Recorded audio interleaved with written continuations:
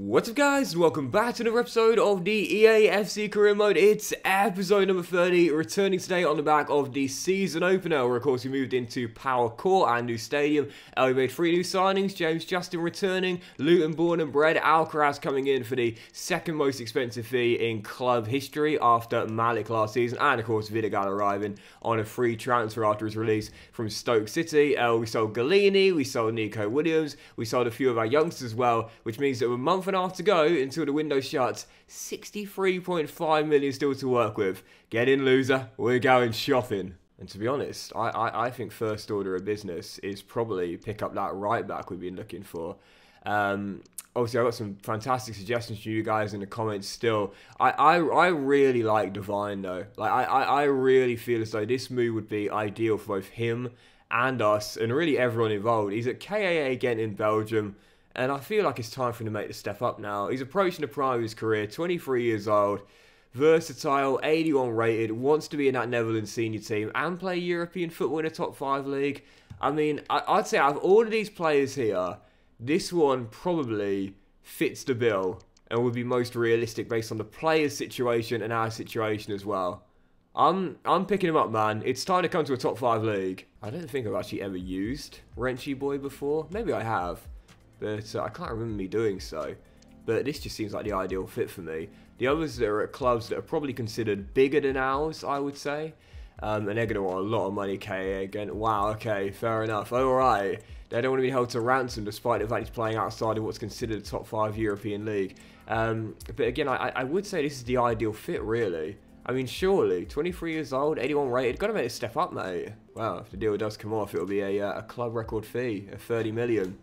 And it's what KA again have agreed to as well. 30 million. A lot of money, but again, I think it just makes sense, really. Yep, I think based on his career path within the game, this just makes sense. If he was playing in a top 5 European league for a European side, I wouldn't have signed him. If he was still at Ajax, I wouldn't have signed him. But right now at KA again, I think it's time for him to make the move to a big European league and get himself into the European football as well. Divine is in. It is a £30 million 5-year deal, 45 grand a week, and really pleased to have this guy, man, because 5-star weak foot, high medium work rates, really rapid, and to be fair, all across the board, very good stats, both when going forward and defensively as well. So yeah, buzzing with that, I'll get a high defensive work rate as quick as I can, and he'll definitely be a starter in our back four. Perfect sign to kick off here, even for a club record fee. So Pendixpor, I want to sign Jack Goodwin. I'd quite like to wait and see if I can possibly get him to a football league side, if I can though.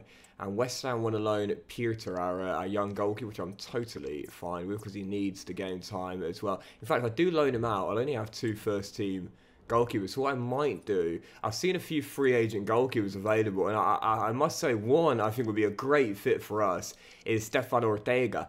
Ortega, of course, moving on from Bielefeld to Manchester City, and he was the reason why Man City won the treble. He came in, and in his first year, they won the treble together. Maybe I'm stretching it a little bit here, but I think him staying in English football, coming down to Luton, though, I really like that. I'm going to bring him in. I mean, we're seeing it more and more nowadays, those senior players on free transfers, aren't we? You know, Jesse Lingard signed with Forest on a 1-year deal, Barkley signed with Luton on a 1-year deal. They just signed Andros Townsend, actually. I don't even think that is a 1-year deal. I think it's even shorter than a year's deal. Johnny Evans returning to Manchester United, 1-year deal. So you see it a lot nowadays, you know, players that are in the twilight of their careers getting a 1-year contract to see whether they're still worth it or not. So yeah, Ortega in, and again, just a backup from Juric, just like Galini was last year. But again, I'd say reasonably realistic, I would say. So we can't sell him for like 5-6 mil next season. We're not 5-star now, are we? I just want to check this and make sure. No, not even close. I know what I was thinking, to be honest. Yeah, so what we got now? Is it 30 mil? Yeah, just under 30 mil. I'm still thinking what I'd really like is a class DM. That to me would be the next position to look at here. But the targets I'm quite keen on, whilst they are still affordable. I know Bakayoko's still on my shortlist. I don't know whether I want to spend all of my remaining money on just a one player. I've seen so many comments for Calvin Phillips, and guys, believe me, I love the idea of him resurrecting his career, but the truth is, He's on a lot of money, and I know we're starting to put players on slightly higher contracts, but we still got no one on even half of what Calvin Phillips is on. Our highest earners are on 45 grand a week each, so yeah, unless he's willing to take a major pay cut, which I doubt he would, let's be honest here, I don't think that deal's gonna come off, to be honest. And that is confirmation. He's off to West Ham for a year. So one of the benefits, by the way, of loaning a player within your division is that you can then check their stats for the full domestic competitions within the season. So obviously, if you loan a player out to a country, you won't be able to check their stats because it still shows that we're competing in those competitions. That of course he can't, because I mean, James is in Belgium, so how can he compete in the Premier League or the Carabao Cup, for example? But Peter will be able to see his stats in those competitions and whether he plays them. So it's one of the benefits of loaning your players out within the same division. So yeah, we still got a little bit of money, but I don't really know what to do at the moment. I'm not wanting to spend it all on one player, that's the thing. I want to be very selective here. Well, speaking of players that can add depth to the team and be available on a free, I do like this one. I know he had his falling out of Mourinho, but I believe they patched it up.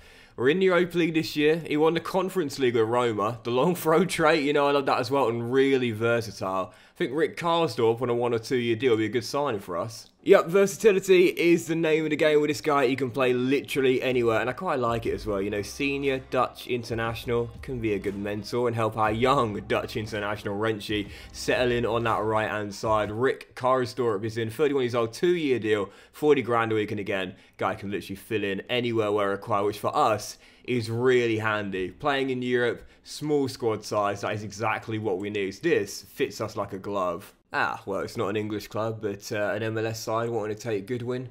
Yeah, I'm okay with that deal there. So I think what we're going to do, we've got just a few days to go till the season open. I think I'm going to postpone any new signings or sales and see how we're looking after that. Yep, he's off to Texas, and we're off to Palace for the first game. Yep, first game, and it's actually at home, not away, but it's not at a new power court, because just like the previous FIFA, the stadium isn't ready for when you start a season. So for those curious, if you are doing your own RTG and you've just got yourself a new stadium, if it's not available for your first home game, don't worry. I freaked out the first time I saw it. I thought I'd done something wrong, but basically it just takes an extra game before you can play at it. So yeah, it's not ready yet. But even so, Palace at home, come on Luton. Yeah, I remember the first time I upgraded my stadium. I was like, what? Where's my new ground? It's ridiculous. I've been like 20 minutes designing it.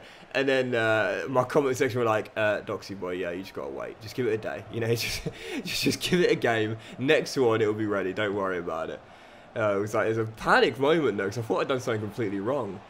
There's Adebayo back to Divine. Long will take over. There's Cox in the middle. Oh, well wide. Obviously, Palace went up last season alongside Burnley. And, oh, by the way, for those of you who wondered who won the playoffs, it was indeed Forest. So the top three who dominated last year, all promoted to the... Oh, see you later, mate. Oh, I just couldn't finish the move off. We'll get it back. And Cox-Smith. Good save, Dean Henderson. Yeah, it was the top three all promoted, so Forest did go up as well in the end. Oh, that was naughty. Such a shame we couldn't finish that move off there. It's got to be yours, Ryan. All day, mate. All done. And we shall try and get him down the flank if we can. Now Duke. Now Cox. Worked inside. Really well done that. Can I squeeze long through? I can. He's got the pace. Cool as you like. He's still got the exciting prospect. Not been upgraded to potentially special yet, but you know what? He's special in our hearts. This dude, man. So good. And you know, it did take me a while to sort of finishing out with him. I think I was just snatching at shots a little bit, being a bit too quick. But now, being a lot more composed, taking my time, and that is paying off. First goal scorer of the season. It is long, and it is 1-0. Yes, Wayne Kiernan and Cox. Oh, dispossessed and stays down as well. Looks hurt there, young man. That's a worry. I highly doubt that would be just a bruise. I don't normally take players off when they're injured. I like to keep them out there like I'm Tom Thibodeau. But I think at half-time, I don't want a Derek Rose situation. You know, my star youngster getting screwed over for his entire career. I'm playing it safe. I'm taking him off. No tips tonight. Yeah, taking him off at the break. Alcaraz coming on to make his debut alongside Renchi. Oh, I absolutely hate. Oh, thought I went inside in. I absolutely hate those type of attacks. Those slow kind of, we're just going to casually work our way inside here. Just going to squeeze in front of flank. I just can't defend it. I cannot seem to defend those attacks there. But even so, yeah, Alcaraz on. And let's see what he's made of. Last chance, just got to defend this and we'll get an opening day with it, a win. But instead, Muric does enough. And again, great double save right at the death to ensure we defend this corner, we'll hold on to an opening day victory. Dewsbury, just hoof it, mate, and that is going to do it. 1-0 against the newly promoted side at home. It's not the most convincing of starts to a season, but you know that saying, a win is a win. We'll take it. Technically, our final game at Kenilworth Road, we'll take the win. And for once, my medical team did not leak the injury details to the press before the final whistle. Don't worry about it, guys. We gave him a disciplinary. How bad is that injury for Cocksmith? Oh no! Well, we got the win, but at what cost? It's the one player we can't afford to get an injury to as well, due to his lack of, well, current overall. That's a big blow, that, man. It's not disastrous, but it's not great either.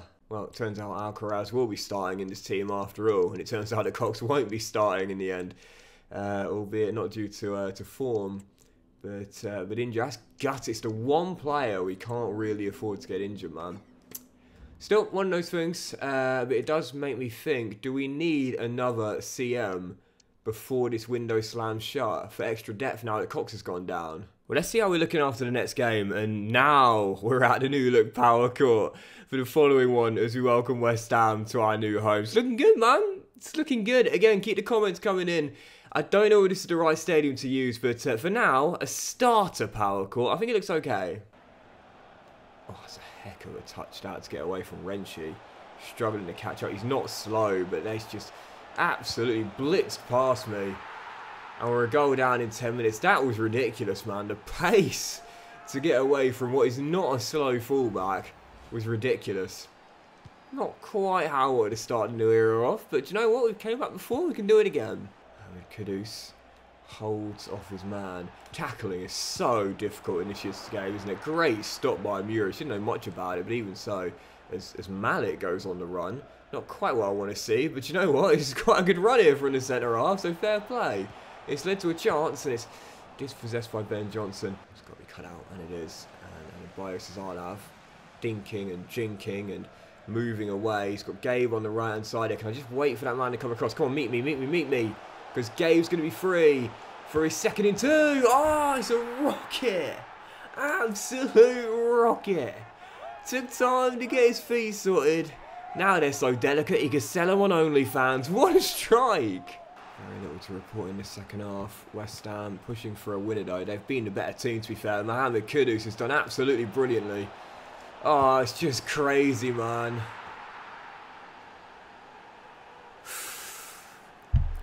Both goals so difficult to stop in this one here. That is crazy quick dribbling. The footwork on full display there. I mean, unbelievable. For the first and second goals, the pace, the agility, phenomenal.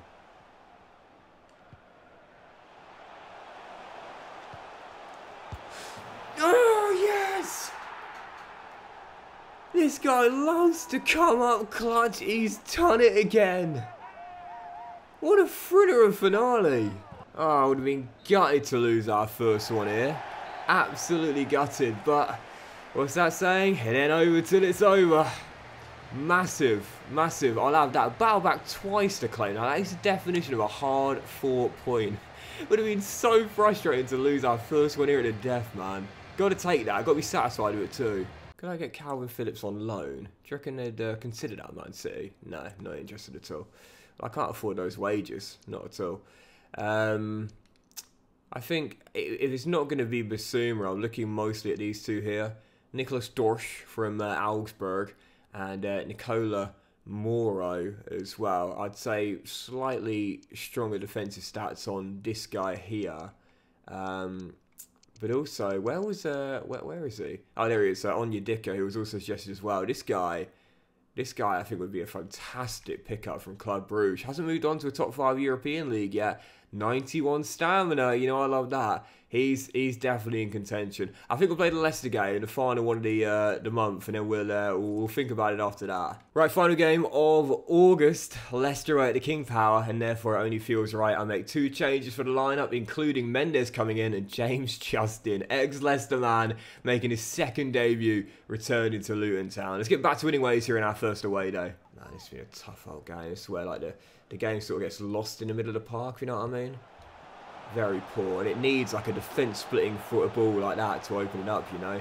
Right on cue, we've seen it. Mamadidi across, good tackle by Ballard, and we shall get it away. Still 0-0. It's been a tough one, this. And I'm really not getting on with Alcaraz, man. I know it's only his 2nd start for me, but I can't play a simple pass with the guy. Constantly giving it away. And this might result in a goal as well. It's going to. Bars through. Oh, Muric, what a save. Gonna make the same treble change I did in the previous game, where obviously Loader came up clutch with the leveller, Barkley on as well, and Karsdorp for that potential long throw-in possibility. As we're still tied at 0-0. I'd probably take it, all things considered, but created nothing in this game. We might get something here because there's a lot of green for this man to run into, and you know, once he gets going, he shouldn't be caught, but he is. But he's still got it. Danny. Oh, good save. Still a couple of corners, 1 in succession. Can we win this late here? I'd love it if we could. Gabe's delivery's decent. Up in the air. No, blocked. But one back. Karsdorp! Oh! So close to his first Luton goal. Off the underside of the bar and cleared. Pushing for the win late. Can we get it? Can we get it? Danny Loader again! Is he going to drop in? It is! All he does is come off the bench and score late goals. He's done it again! This is ridiculous. It's all he does, man. Come off the bench and get me a late goal. I'll be honest, it's poor keeping, but we don't mind one bit. And I'm sure Danny's going to be saying to me in the dressing room at full time, I'll whisper it quietly to you, boss, whilst Elijah's got his AirPods in, but I think I should start our next one. Oh, mate, what a pickup he's been on a free, man. The amount of points he's won me in late games. Incredible. I can't believe this, man. If you take 3 of our last 4 games, continuing on from last season, Danny Loader scored in the last 5 minutes of all of those 3. He single-handedly won me 5 points. Incredible. It's got his definition of clutch, mate. Yeah, certainly not the best bit of goalkeeping you'll ever see, but we're going to take it. Oh, no way. Well, I wasn't expecting this on deadline day, but it's going to be a one and done for Kiernan. I think if the Gunners come calling last year's runners-up Champions League football, I don't think we can stand his way, really, can we? He's got to go. Yep, not what anyone wanted to see or was expecting on deadline day, but I don't think realistically we could stand in his way. £30 million and it's a one and done for KDH. He returned to Luton, but only briefly, and he's now off to the bright light to the Emirates, playing in the Champions League. Good fee, to be fair, 30 mil for 1 year's worth of service. And with our budget now rising to 56 million and needing someone to replace him, do you know what? If no one else is going to take him, I'm going to have him. Speaking of North London sides, well, he's moved to West London in the save, but he's not a championship level player, man. He's done so well so early on under Angie this season, and I'm not letting him stay in the second tier. He might be 30 now with some good experience added to our team. Basuma, come back to the Premier League. For 20 mil, that would be a bargain. Yeah, from Brighton to Spurs to now relegation with Brentford, I wasn't going to let him sit in the second tier. He's too good for that. He's come back to the Premier League and now he's going to the Europa League with Luton as well. And what I like as well is that even at 30 years old, he's not going to like rapidly decrease in rating like the old days of FIFA. He can still do a decent job and possibly even grow our rating as well. And guys, 30's not old. 30's not old. Believe me on that. I like that a lot. A great partner alongside Jashari too. And a good little senior in the dressing room at 32. And whilst we still have 33 million in the budget, I think I'm going to advance a few more hours and see if any more transfer offers come in. I might just save that cash for January though and see how we're looking. Because right now, a very good start. 7 points taken from 9. Don't really feel the need to make any big deals. Might just let this guy go to Mallorca, to be honest. He's only got the showing great potential town. We've got plenty of other options there at CB. So yeah, I don't feel the need to do anything more drastic on deadline now. I think we're going to be okay. That's so funny. We've just taken one of their CMs. Now they want to take one of ours. Well, he only signed a new deal in the summer actually, didn't he? So I don't think that's realistic, really. He literally only signed an extension like 4 weeks ago. So yeah, if that came in last season, then maybe. But right now, probably not realistic. Well, as the young lad is off to Mallorca, that now sees our budget rise even more. And you know, we actually do have plenty of cash if we want to bolster our squad even more. And I know this is a name that I've seen dropped in the comments and suggested by you guys quite a few times. Rafael Onyedika. Never used this guy before, but again, I love that stamina, medium-high work rates, and he's out of contract coming the end of the season, so available on a cut price deal. I'm going to go for it. So 19.5 mil accepted. And it looks as though we're going to get our second player from the Belgian Pro League in this summer window. First Renchi boy, and now Onyedika. Well, I'll be honest, guys, I don't really know anything about this guy whatsoever, other than the fact we just signed him from Club Brugge. So do let me know in the comments what's he like, what's his play style, etc. But I know I've got a lot of Nigerian fans, so hopefully we'll be pleased to see a Nigerian international coming in. Rafael Onyedika arriving from Club Brugge for a very cheap transfer fee. And he looks like the ideal successor for Bissouma as well as a DM. I really like that. I'd like to get the weak foot up slightly, but already 91 stamina, 83 strength, really good defensive stats, and he can pass the ball pretty comfortably too. This could be a brilliant pickup. Thanks for the suggestion, guys. Yep, I like that. He can learn under Bissouma initially in the first year or two, and eventually when he's ready to take a step back and come off the bench, Rafael can step in and start alongside Jashari. So that'll do it for deadline day then.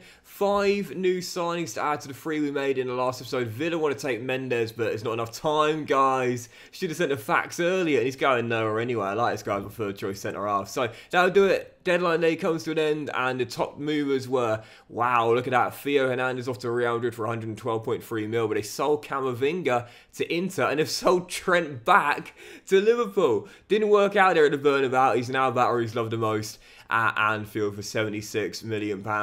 I got to say, I'm happy with that window. Really solid window. And you know, in the last summer window, I asked you guys to rate my transfer window. How do you think we did? Mark it out of 10. I want you to do it again. Out of 10, what would you call this transfer window? I'll show you the full list of departures now. We had, well, Jack Love going to Mallorca for £1 million. KDH to Arsenal for 30. Goodwin to Houston Dino for 540 grand. Loaned out our Polish goalkeeper. Galini to Bournemouth. Nico to Milan, 32.5 mil. A couple of the youngsters leaving there on small deals as well. And as for the new signings, we had James Justin coming in, Bissouma coming in, Onyedika, Karsdorp on a free alongside Ortega and Vidigal as well, and of course Devine for 30 million alongside Alcaraz for 25 million as well. Would you rate that window out of 10? To me, that was solid. I'd call that a 9 in my opinion. And we shall leave it there for today's episode, guys. So big thank you for watching. I really hope you have enjoyed it. If you have, then please do drop a like. Much love to you all. Have a fantastic day. I will return in the very next episode with more big Premier League games and our first ever games in European football as the Europa League group stage will get underway. Have a fantastic day. Much love, and I'll see you for the next one, a history-making episode very soon.